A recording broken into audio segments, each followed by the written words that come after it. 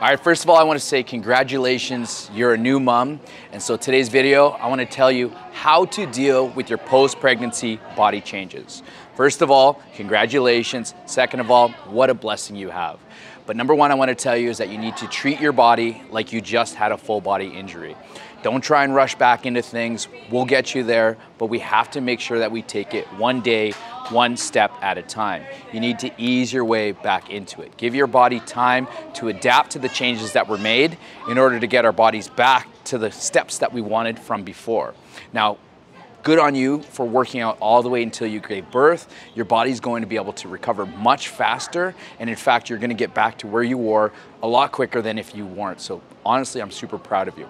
Now, when it comes to any type of full body changes, you want to wear something that's compressive. The compressive gear, so like the Spanx, or even like I wear compressive underwear, it works on the thigh. What it does is it allows the blood flow to properly move through your body as it expands and contracts. So if you can find some compressive gear, maybe from the knees up until kind of like the torso, it's going to help you feel a lot better and it's going to help you speed up recovery.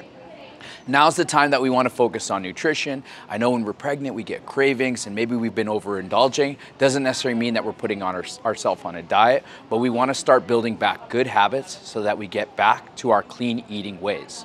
And then you need to listen to your body, because every day there's going to be some type of change. Every day you're going to feel something just a little bit different. We got to remember that the body is reforming and it's reshaping back to what it was before. And as such, some exercises might feel great, and the next day, the exercises could feel absolutely terrible.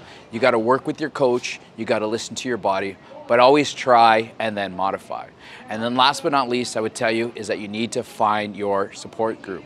At Fit Club, I mean, we have the babies all on the sidelines here. They're in their little carriers or they're in their strollers. As the kids get older, they're able to sit in the back room, and we have a kids table there. Kids are eating snacks, drinking their water, watching their phones.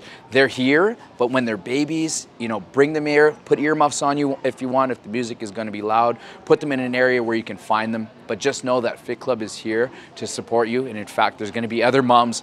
And the best is that there's grandmas here, okay? We have grandmas here or moms with their kids already older, so they understand where you've been. And as such, they're going to give you time to work out. Obviously, if your kid is freaking out on the sidelines, that's a mom-only situation. But a lot of grandmas, a lot of moms here will help you out, and that's going to be your major support group.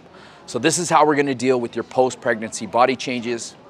Give the video a like, treat your body like you had a full body injury, wear compressive gear, be happy, stay positive, focus on one step at a time, ease your way back into it, start cleaning up your nutrition, listen to your body, and most importantly, find your mom's support group.